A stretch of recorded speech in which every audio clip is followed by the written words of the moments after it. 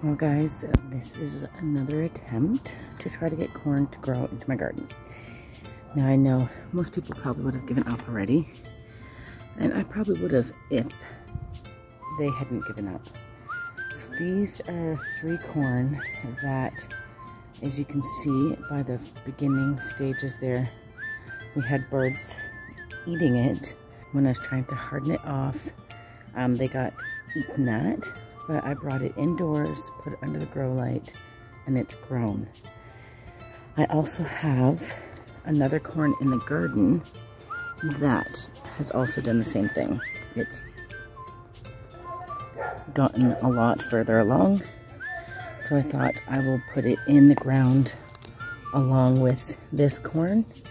And there is another corn right here that, I mean, it's not doing so well, but it's not completely dead. And I'm gonna try growing it in this area. As you see, the squashes have taken over the other part, but there's this one little area, and once this grows up, it's okay if the squash is over here. So I'm hoping that this will be somewhat successful, and then I'm just going to heavy mulch it, and we'll see how that goes.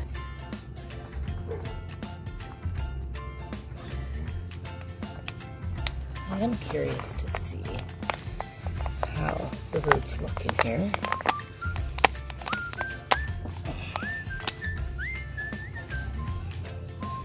Look at those roots, looking pretty good.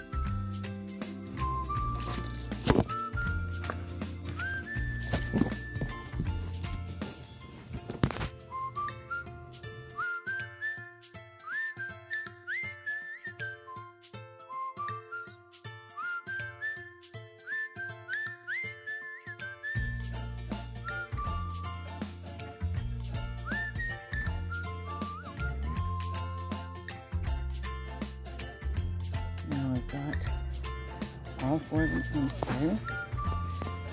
I've got some liquid fertilizer that I'm going to give each one of them to get a head start on this.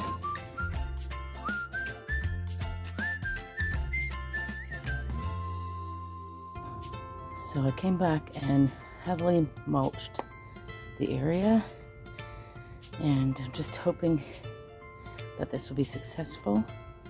And I know you're wondering, how can you only do 4 corn? But this will have to be a self-pollinated project here. I'll have to take the pollen off the top of the corns and actually add the pollen, self-pollinate all the corn husks. So this will be a project, but I'm hoping to get some corn. Hey guys, I forgot to mention this. I actually forgot all about this. It's been since I actually transplanted the corn. One of the corns was knocked over, and no real roots were actually showing. But I thought I would try and see if I can put it in water to see if I could get roots to grow. And it grew quite a bit actually. And look at those roots that came from where it was split out. So I'm hoping to put this in the ground and see how much growth I can get out of this corn. I feel like I'm gonna have to be very careful when transplanting it into the ground because it's got bare root, but I can't believe how much roots is there. And this is just from a trial. this was the original leaves, like they were tiny little leaves. This one here, and it was all split like that from being chewed on, and it's looking so good. So I'm gonna go put this in the ground and just see how it goes. So come with me and see. And I've got to grab my gloves.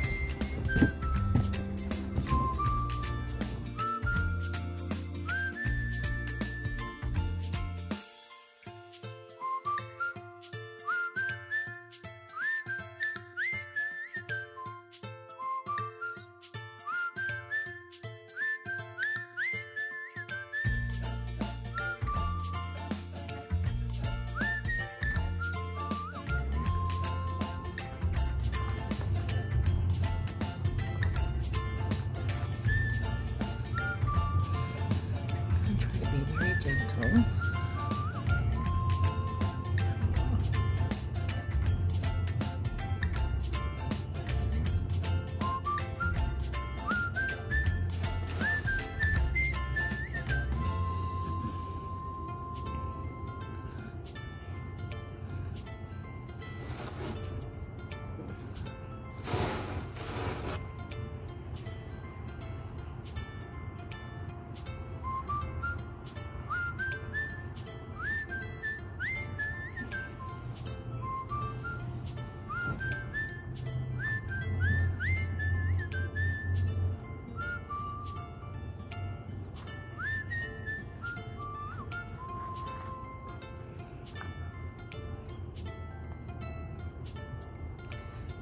Too much air in there either.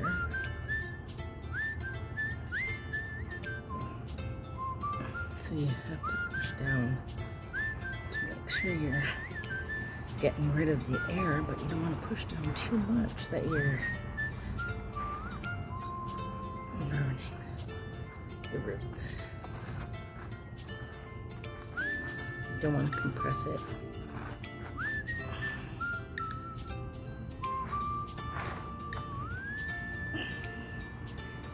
There we are. 5 corn in my corn patch. This may seem like dedication, and sometimes I feel if you want something to grow in your garden, you just have to not give up, and I will see if it's successful. How will I know if I don't try? So this is me trying. Thank you guys so much for coming along with me on this video as well. I know it seems a lot for corn, but I just want to try it. I just want to see what works, what's successful.